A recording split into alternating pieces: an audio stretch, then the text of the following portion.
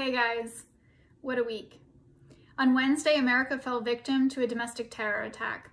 As Congress met to accept the Electoral College votes in what was supposed to be just a basic clerical process and one of the final things that needed to be done before Joe Biden is sworn in on January 20th, turned into a total mess. Domestic terrorists took hold of the Capitol building, they stormed it, they broke through windows. Their goal was to overturn the election and take hostage the political process and stage a coup. We learned on Wednesday that American democracy is extremely frail, but it's also very resilient. The biggest takeaway for me on Wednesday was that words matter. After months of working to sow distrust, stoke the fears, encourage conspiracy theories, and peddle disinformation to supporters, Donald Trump's last act at the rally on Wednesday was to tell his supporters they had to be strong and fight for their country and to march down to the Capitol. He even offered to walk them. As his supporters took everything he said to heart, they showed up in mass at the Capitol. They broke through and busted through. They had militia gear on. They had zip ties and pepper spray. For the first time in American history, we saw images of the Confederate flag being waved in the halls of Congress. Not even during the Civil Wars that ever happened. The last time our Capitol was attacked was during the War of 1812 when the British burned it down in 1814. Words matter.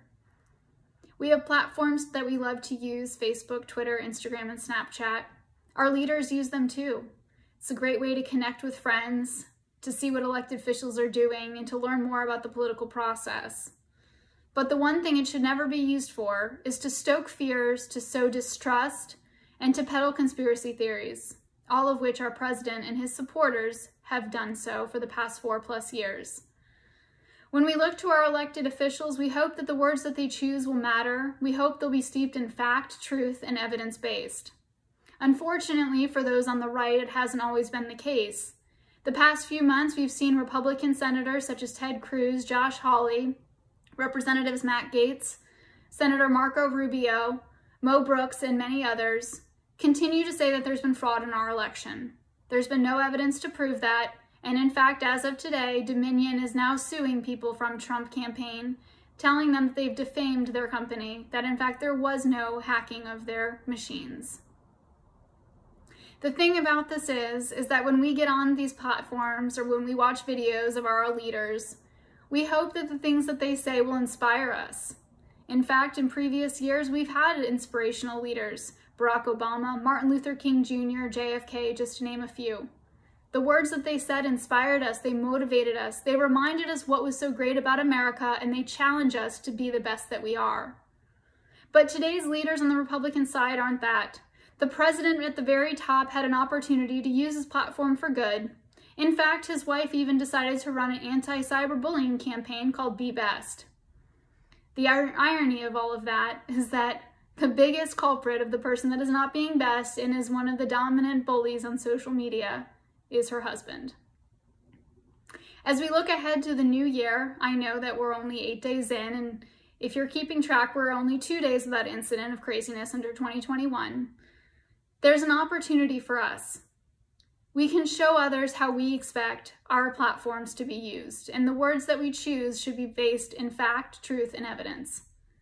I would encourage all of you, next time you're posting to social media, to ask yourselves if in fact what you're sharing is fact or fiction. If it's fiction, maybe use a disclaimer or don't share it at all. I want to thank you guys for taking time to always watch my videos, to see me on television, and to read my pieces. I hope that the words that I use will inspire you and motivate you, and I hope that you understand that I don't take this position lightly. I use my platform for good, and I encourage everybody to always check the facts. If you have any questions, you can always reach out to me, but understand that I know that this is a privilege and that my words mean something.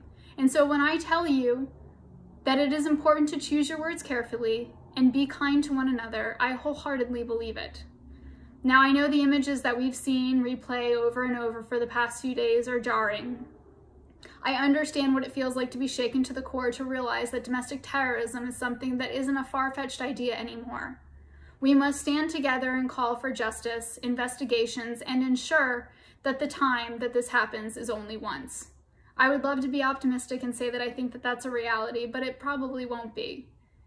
Every chance we get going forward, we must call out by name those culprits and those people that refuse to accept fact, that continue to peddle lies, that continue to sow discord and allow disinformation to seep through their platforms. They must be called and they must be voted out.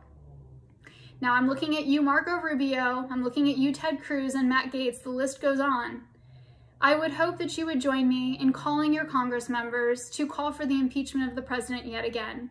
I know he's only been impeached once and it didn't seem to do much, but here's hoping a second time gets him removed from office, because I can tell you, as sure as I sit here, every single day that that man remains in office is one more day that America's democracy remains in peril and continues to find itself in danger. I know he only has a few weeks, but a lot of damage can be done. I mean, just look at what he's done in the past few days. Going forward, I hope that you'll remember this, that words matter, and you'll choose carefully. Thank you so much for your time. Thank you for entrusting me with your time. I hope you have a great weekend, and I look forward to seeing you next week when we can maybe get back to talking about things a little more lighthearted, a little more steeped in history, and a little less terrifying. Have a great weekend. I'll see you soon. Bye.